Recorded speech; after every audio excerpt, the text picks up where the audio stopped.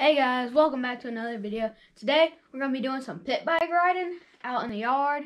We didn't really go many other places. We just stayed in the yard, got some different angles for you, and really tried my best to put a good montage together of pit bike riding. If y'all like it, and I guess get 10 likes on it, we'll do another pit bike video.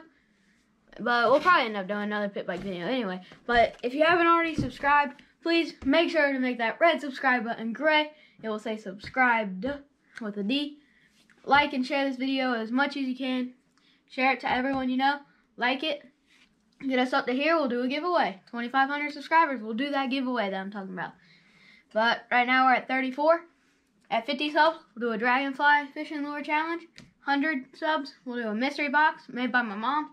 At 150 subs, we'll do more 6 cents. And hey guys, this is a quick clip of the pit bike right before we go riding. It's just a Coleman with a Predator engine on it, I believe.